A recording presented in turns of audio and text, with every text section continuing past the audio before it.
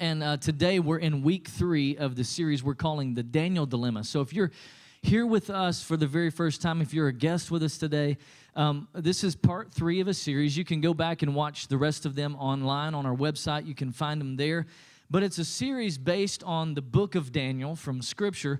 But we're also using a book by Pastor Chris Hodges called The Daniel Dilemma as a great resource. And some of you have bought that. You're reading along as we go through this series. And the lesson that we're learning, guys, what we're trying to learn through this is how to stand firm and love well. There's 2 things there. I don't want you to just hear stand firm, right? I want you to hear stand firm and love well in a culture of compromise. That's what we're learning. How do we stand for God's truth and His Word and love people well at the same time? In a culture that doesn't believe like we believe, in a culture that doesn't act the way we act, a culture that doesn't value many of the things that we value in the Christian faith.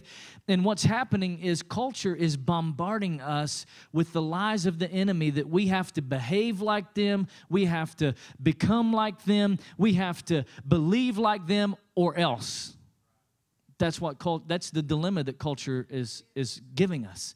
You either do like we do or else. And the church has not done a very good job of responding to that.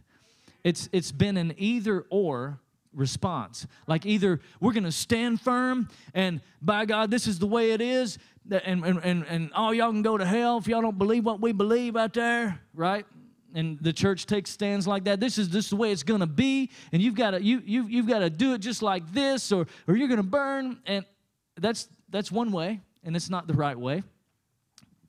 The other way is just put our head in the sand, and we won't really stand on anything. We won't stand for anything because we don't want to offend anybody, and we don't want to make anybody uncomfortable, or we don't want to run people off from the church. We want everybody to be welcome, and that there's a big part of that that's true, but it's not the right response. God calls us to do truth and grace, both together, truth and grace, and we're learning how to do that. Amen. So week 1, just recapping for you if you are a guest with us today, we want you to come back next week for the finale. And in a couple weeks, we're starting a new series about how to leave a legacy. But in week 1, we talked about how the culture wants to change our identity, wants to change who we are. And then last week, we talked about how culture wants to change our mentality. This Babylon mentality that says it's like a self-righteousness or like a prideful mentality. And today, we're going to talk about how culture wants to lead us to idolatry. And maybe you're thinking, that's a weird word, idolatry. It's a biblical word, yeah. But idolatry is in other words, it's this. It's when you begin to bow down to other things in your life. You begin to put other things before God, things that aren't worthy. How many other things in this life are worthy of the praise that we give God? None. There's nothing. But we do it so often. And idolatry is trying to get us to worship things that don't deserve our affection and don't deserve our worship. They don't deserve us placing value in those things. That's what idolatry is. So we're going to learn today how to live a stand-up life in a world that's bowing down all around us, a world that's bowing down to different beliefs, to different idols. And hear me, when I say idol, I'm not talking about a little fat Buddha that sits up on the shelf at the local restaurant. That's not what I'm talking about. An idol can be anything that you put before God. Anything. It could be should I say it? It could be the deer lease. I don't know. Or it could be the fitness center. Oh, it could be a lot of things. It could be your music. It could be your hobbies. It could be your sports, your athletics, whatever that is. I'm just throwing a few out there, just throwing a few out there. It could be any of those things. And so what we've got to know is that we're all going to have to deal with it. I'll just say it this way. For some of you young ladies, maybe the compromise comes in on Friday night, Saturday night when you're on the date. and you don't want to compromise, but you love him, you like him, and you don't want it to be weird and awkward, and so you know it's not right, but you're in this dilemma. Like, what do I do? How do I handle this? For guys, maybe it's the water cooler jokes at work that are inappropriate. And it grieves your spirit. You know, man, I shouldn't be in on this. But if I leave, the guys are going to think I'm weird, and how do I do this? It's a dilemma. For some of you, maybe it's the gossip session after the workout session. And like, I know I shouldn't be talking about her or him this way, but I don't want to be weird, and you're in this dilemma, right? And those are just things that we face in life. We're going to face those issues. But can I tell you, there are people around the world today, right now, who are losing their lives for the sake of the gospel of Jesus Christ. Their dilemma is a little bit different. Their dilemma is you renounce your faith in Jesus Christ or die. That's their dilemma. In fact, I just read an article yesterday where a church in China was bulldozed to the ground by the communist government, who said, hey, you're not doing things the way we approve of, so we just bulldoze your church down. And I hope those things and those times never come to America. More than likely, we may not see that in our lifetime, but can I tell you, America's changing. And there may be a time where you could go to jail for preaching the Word of God in a certain place, or saying certain things that are biblical that could be offensive to other people. And today, I'm just saying, here's the deal. Compromising situations don't determine who you worship. They reveal what you worship. You can write that in your notes. Compromising situations don't determine who you worship. That was settled a long time ago. They reveal who you worship. Reveals what's going on the inside and who you worship. And worship itself is a heart matter. It's a matter of what's going on the inside, like what matters most to me. Who do I care about most in this life? Who or what gets my devoted allegiance and loyalty? What's my top priority? Is it all about me, right? It's all about what I want. Where does all my time, my energy, and my money go? And I've heard one guy say, you show me your checkbook, I'll show you what you love, right? Because we usually put our money where our heart is, where the things that we love. And what I'm just getting at today is that we are made to worship. We're made to put God first, to be in relationship with Him. And if we're not worshiping our Creator, then we're putting something else in His rightful position. And that is idolatry. That's idolism. That's bowing down and offering our hearts to anything other than our Creator God. It's idol. So I want us to do this today. I want to take a look at what the Bible says about standing firm. Talk about standing firm. It's found in 1 Corinthians chapter 16, and it says this. It says, be on your guard. Everybody say these next two words. Stand firm. Stand firm. Stand firm in the faith. Be courageous. Be strong. All of those words right there are they're like warrior type words. It's like battle ready type words. Like be on your guard. Like stand firm in the faith. Be courageous. Be strong. And the next one is do everything in love. Do what in love? Be on your guard in love. Stand firm in the faith in love. Be courageous in love. Be strong in love. Do whatever you do it in love. Do you see truth and grace here? Do you see standing firm and loving well here in this passage? That's what I want us to get, where I want us to grow and where I want us to learn. So today we're going to talk about not Daniel, but it's a story in the book of Daniel about Shadrach, Meshach, and Abednego, all right? And we're going to talk about the fiery furnace. Who's ready for that, right? The fiery furnace. Now, listen, I'm going to apologize in advance for it being super simple. It's just simple. And I try to make it that way on purpose, but it's just simple today. A lot of scripture. I'm going to read through this entire chapter, and it's not all in your notes, but it will be all on the screen. So are you ready? If you're ready, say, here we go.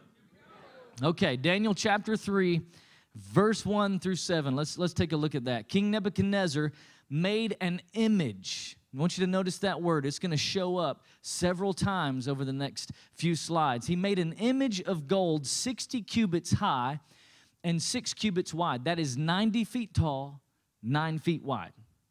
That's a big image. That's a big thing. And he set it up on the plain of Dura in the province of Babylon. And then he summoned the satraps, the prefects, the governors, the advisors, the treasurers, the judges, the magistrates, and all other provincial officials to come to the dedication of the what? The image. The first song we sang today it calls Jesus the image. It appears in, we look to the sun, set our eyes on the Savior, see the image of love. So all this is a counterfeit, y'all. This is a counterfeit. And so dedication of the image that he had set up.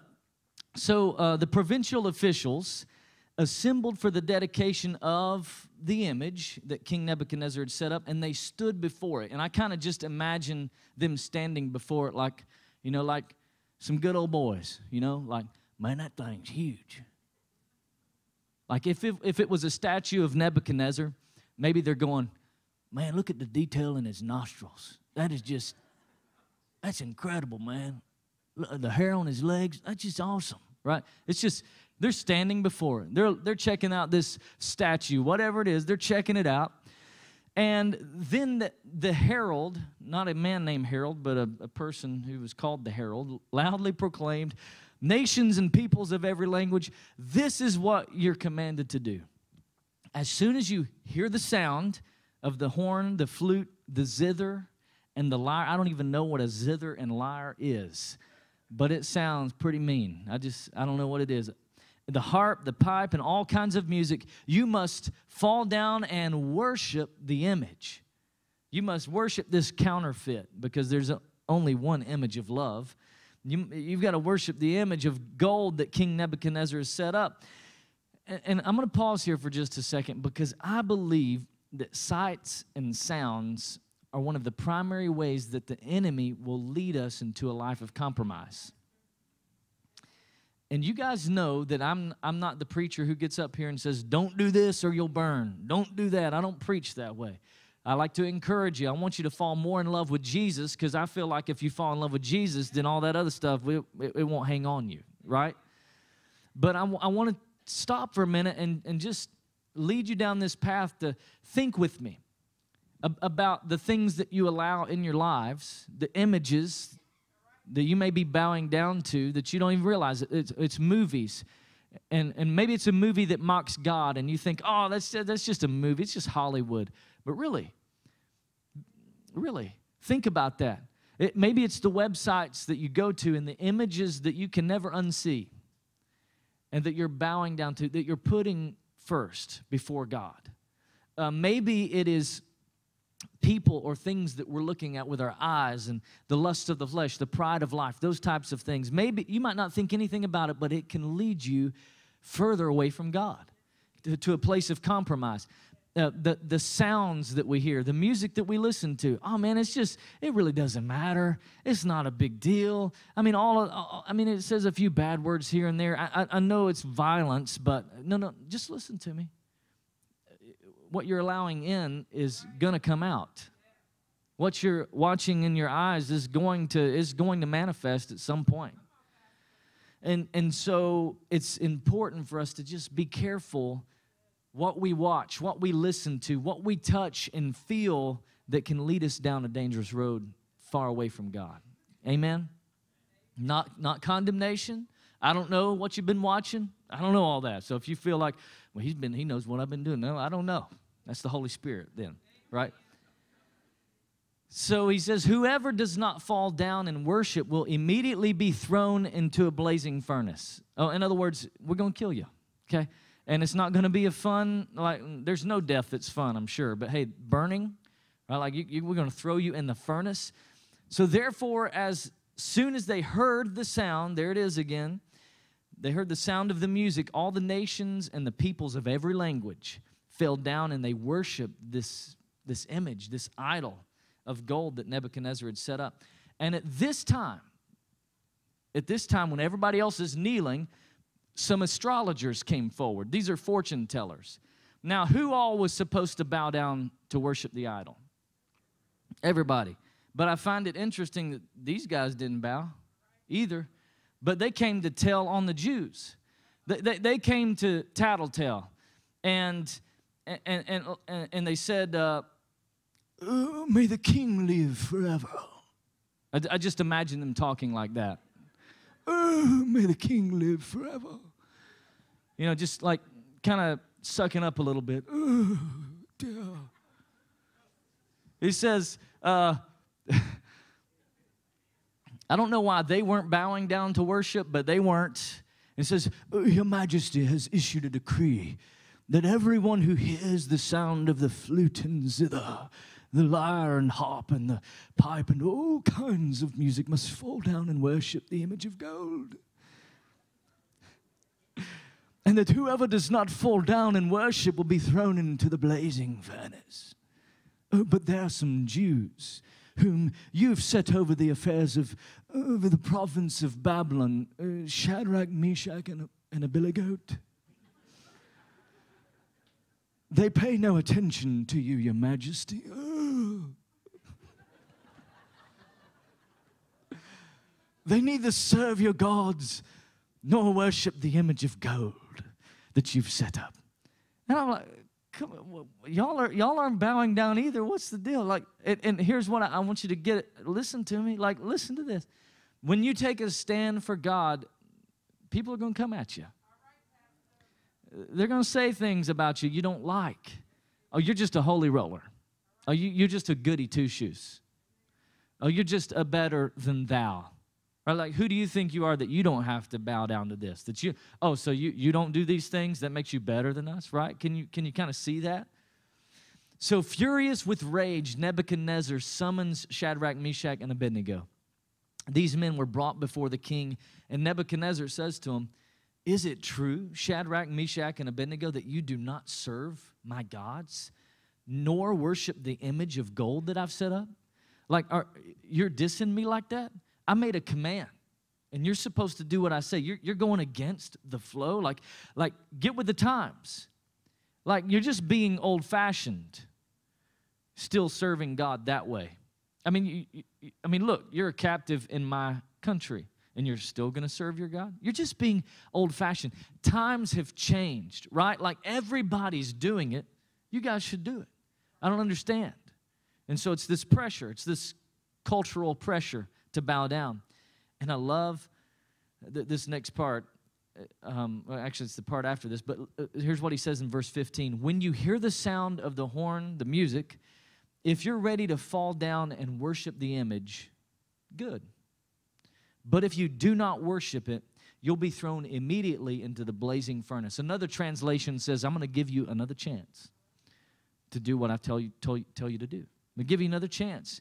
And look at this pride. Look at this arrogance. He says, then what God will be able to rescue you from my hand? What God can save you from me? I'm the king of the greatest nation on the planet. What God can save you from me? And a little pride here, a little arrogance, and he gives them an either or. He gives them a do what I say or die kind of mentality, kind of ultimatum here. And these guys have a choice. We stand firm and we lose our life, or we give up and we lose our witness. We lose everything that we've worked for. And everybody think we're just a bunch of fakes and frauds. And so in your notes, there's 3 things I want you to know about standing firm. And the first one is this. Standing firm takes courage. It takes courage. Another way to say it is it takes heart. It takes courage. Daniel chapter 3 verse 16 says, Shadrach, Meshach, and Abednego responded and said, Oh, Nebuchadnezzar, we're not worried about what will happen to us. Do you hear the courage there? Like, hey, we're not worried about what's going to happen to us. The only way they could respond with that attitude is if they had decided in their hearts that God was real. Because you wouldn't give up your life for a false god, would you? The only way they could say, oh, we're not worried about it, is they had made up their minds. They were at peace. They had made a decision that God is the only true God. They had made their minds up. They had peace. And there was a scripture that I came across this past week in my one-year Bible reading from 2 Thessalonians 3:16. I want to share it with you. It says, now may the Lord of peace himself, who's the Lord of peace himself? Jesus is the Lord of peace himself. Now, may the Lord of peace himself give you peace, say it with me, at all times and in every way. The Greek for at all times literally means at all times.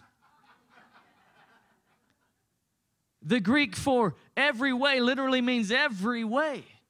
So that's why these Hebrew children could stand up in the face of Nebuchadnezzar, because God had given them peace. They had courage in every situation and at all times. Here's what I'm trying to say to you. You can have peace when you're partying at the palace. You can have peace when you're going into the fiery furnace, because peace is not a relative term. It's not as if things are going well and so you must have peace, and when things are going bad, you don't have peace. You can have peace in the worst times of your life. You can be walking through hell on earth and have the peace of the Lord of peace himself with you every step of the way. That's something we ought to give praise to God about today. We can have his peace. And so they did. They had his peace. They had courage, and standing firm takes courage. The second thing about standing firm is that it takes faith. It takes faith to stand firm. It takes faith. The story goes on in verse 17, and it says, if we're thrown into the flaming furnace, our God is able to deliver us. He's able. Oh, and he will deliver us out of your hand, your majesty. But if he doesn't, please understand, sir, I love their kindness to King Nebuchadnezzar. They're not like all up in arms and throwing stuff and you just need to listen here now. No, it's just like, hey, like if he doesn't rescue us, sir, please understand that we will never, under any circumstance, serve your gods or worship the gold statue that you've set up. We won't do it. And I love that. They just, yes, sir, I'm sorry, we can't do that. We can't. But we have no reason to believe God's not going to save us. And in verse 19 through 27, then King Nebuchadnezzar was furious. One translation says his face becomes disfigured. He's so angry and so enraged, like his face is twisted up in knots because they won't do what he's asked them to do. They won't worship his gods. So he's furious with Shadrach, Meshach, and Abednego, and his attitude towards them changes. And he ordered the furnace heated 7 times hotter than usual. And he commanded some of the strongest soldiers in his army to tie up Shadrach, Meshach, and Abednego and throw them into the blazing furnace. So these men, wearing robes, turbans, trousers, and other clothes, were bound and thrown into the blazing furnace. The king's command was so urgent and the furnace was so hot that the flames of the fire killed the soldiers. Y'all listen to that? It kills the soldiers who threw them in, and Shadrach, Meshach, and Abednego, they fall into the fire, firmly tied. They fell into the blazing furnace. And immediately, King Nebuchadnezzar leaps to his feet in amazement. And he asks, weren't there 3 men that we threw into the fire? Weren't there 3 that we tied up and threw into the fire? And they said, certainly, Your Majesty. Certainly. And check this out. He says, look, I see 4 men loose. Hey, they're not tied up anymore. They're loose, walking in the midst of the fire, and they're not hurt. And the form of the 4th is like the what? The Son of God. The form is like the Son of God.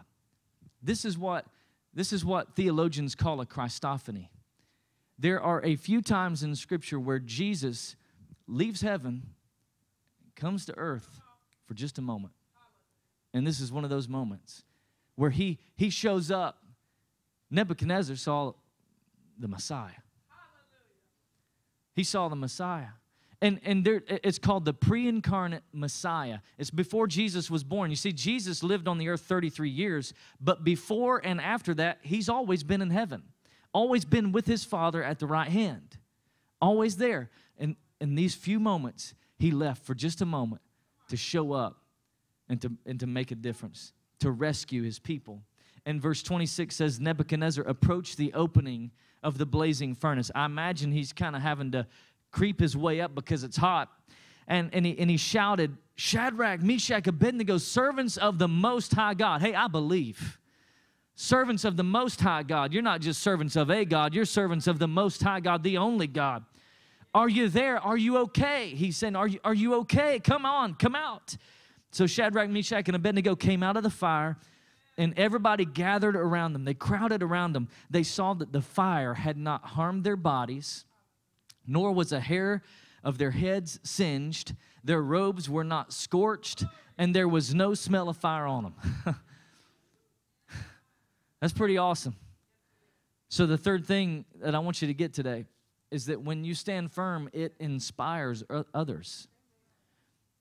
Nebuchadnezzar is inspired in this moment. The provincial officials are inspired in this moment. They can't believe what is happening in front of them. And verse 28 says, Nebuchadnezzar says, praise be to the God of Shadrach, Meshach, and Abednego. Hey, I checked that box on the connection card. I gave my life to Christ today. I just saw the Messiah. I'm a believer. Praise be to the God who sent his angel, talking about Jesus, and rescued his servants.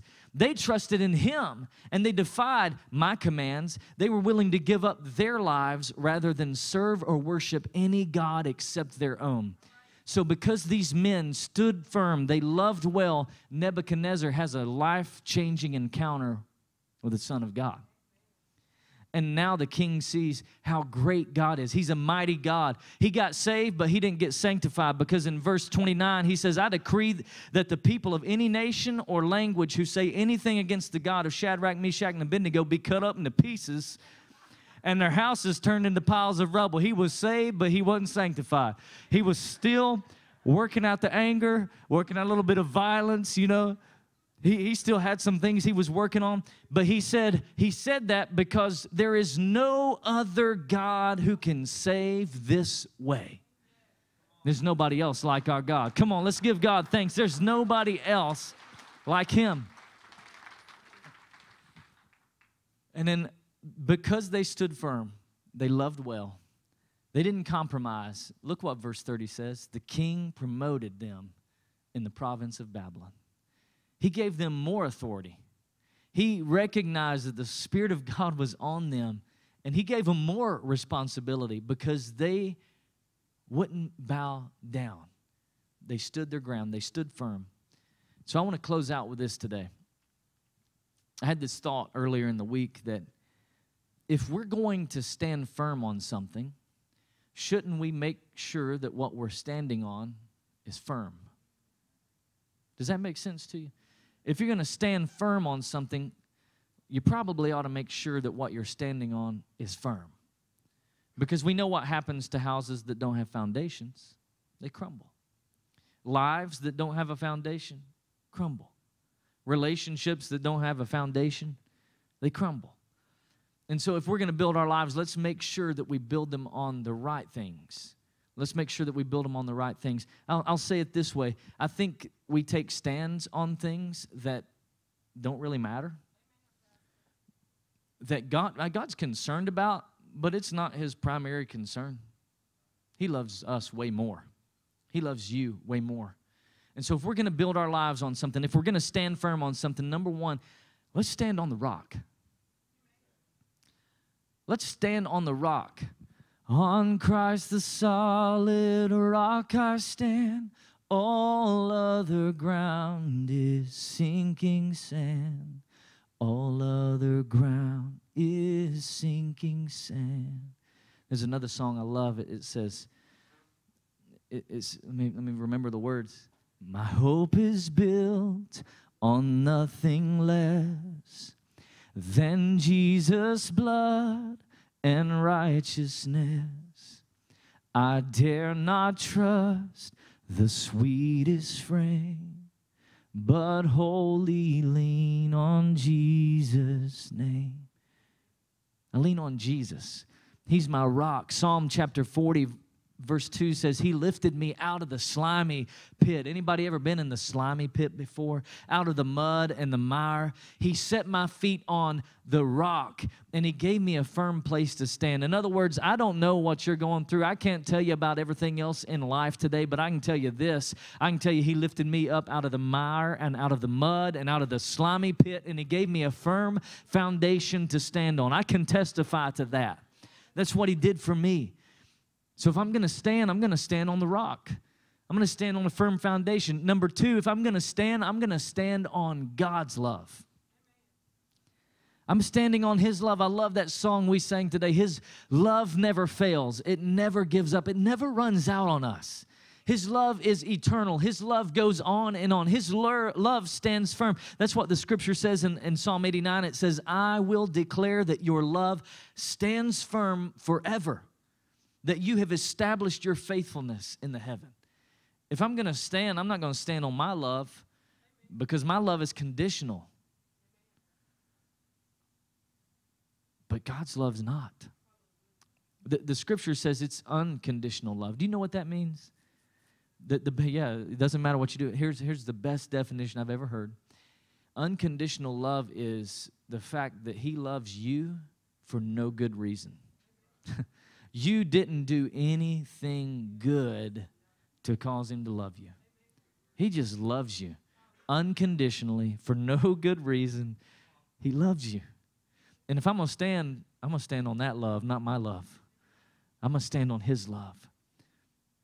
Number three, if I'm going to stand on His ways, on God's ways, because His ways are higher than my ways.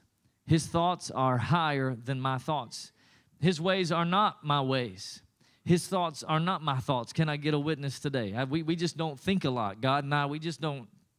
My ways are way different than His ways sometimes. But if I'm going to stand on His ways because His ways stand firm. The scripture says in Psalm 93 that your statutes, your ways stand firm. Another verse says, the earth and all of its glory will fade, but the word of God will stand. The word will stand. So I'm going to stand number 4 on His word. I'm standing on God's word. His word is the same yesterday, today, tomorrow, Tuesday, like 2025, His word is still the same. It never fails. It's always there. Scripture says in Psalm 119 that your word is eternal. It goes on. It stands firm in the heavens. It stands firm. And if I'm going to stand, I'm just going to stand for God. Let's just boil it down to that. Number 5, I'm going to stand for God. If I stand, I'm going to stand for God. You know, the Bible says that if we're ashamed of God, if we're ashamed of Jesus, that Jesus would be ashamed of us. And we don't like to think of that. But it's true. That if we won't stand up for God on this earth, the scripture says He won't stand up for us in heaven. In fact, in Matthew chapter 10, verse 32, this is the Message paraphrase. It says, Jesus said, stand up for me against world opinion, and I'll stand up for you before my Father in heaven. Here's what I want to hear Jesus say one day is, well done, good and faithful servant. The other thing that Jesus is going to say is, depart from me, I never knew you. I never knew you. I'm ashamed before my Father in heaven. The Bible says that that Jesus is seated at the right hand of the Father. That's where He is. He's seated at the right hand of the Father. Colossians 3:1 And again, in Hebrews and other places, it says he's seated at the right hand of the Father. But I want you to see this. I want you to get this. I hope it fires you up like it did me. So Jesus is seated most of the time. But there's one occasion where he stands. And it's actually when Stephen, the very first martyr for the Christian faith, was stoned to death. See, Stephen was standing for his beliefs. He was standing for what he believed to be true. He was standing up for the Christian faith in a culture of compromise, in a culture that said, you better stop or we're going to kill you. And so he wouldn't stop. He wouldn't change his mind. He wouldn't back down, and they stoned him. Just to give you an idea, like, it's one of the most ruthless ways to die. It's been done many different ways. Sometimes they would throw so many rocks at you until you were covered in a heap of rubble. Sometimes they would hold you down and someone would drop a boulder, a large rock on your chest. It's been done a lot of different ways, and this guy is the very first person to lose his life for Christianity. And look what he says. He says, full of the Holy Spirit, he looked up to heaven and he saw the glory of God and Jesus standing. Standing at the right hand of God. And he said, look, I see heaven open and the Son of Man standing at the right hand of God. And here's what I want to close with today. You can write this last statement down. Is that when I stand, Jesus stands with me. When I stand up for what's right, for what I believe in, when I love people well, man, when I'm standing firm and loving people well, he's going to stand up with me. And if nobody else stands up with me, he's the only one that matters. He's the only one that matters. Hey, would you bow your heads and close your eyes with me today? And let me just lead us in a moment of decision, a moment of response. What's the Holy Spirit saying to you today? What's he whispering in your ear today? And as you think about that, as you let the Holy Spirit speak to you, I'm just going to pray. That, Lord, I'm praying that you would help us to stand firm in a culture of compromise, in a culture that doesn't believe like we believe, in a culture that says, change your behavior or else, in a culture that is trying to stifle our faith. God, give us courage. Give us heart to stand firm and love people well.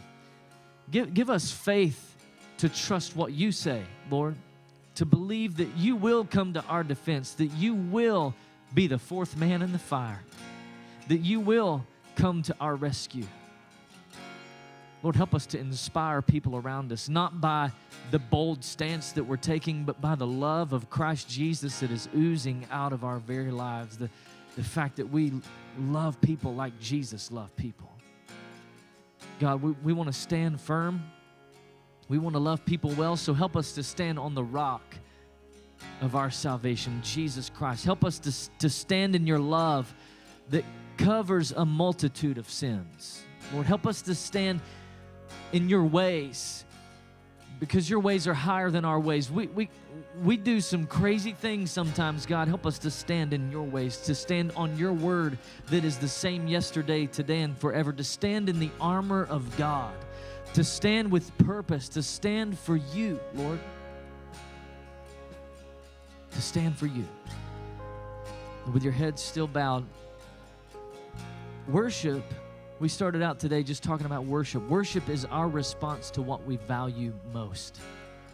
And maybe you're here today and you're far from God. You don't have a relationship with God. Maybe you're here today and you're a compromising Christian. Like you believe in Jesus, but you've been compromising. You've been throwing in the towel a lot. Maybe you've been placing more value on things that you can see and hear and touch and feel, finding fulfillments in things other than God. And you know that your relationship with God's not at the level you want it to be. It's not where you want it to be. And so you say, Ben, I want to take a stand today. I'm ready to take a stand for Jesus. This is a private matter between you and God. Next month, you'll have an opportunity for baptism to stand in front of people. But right now, it's just you and God. If you're here today and you say, Ben, I want to take a stand. I want to make Jesus the Lord of my life. I want to invite Him to lead me and guide me and direct me.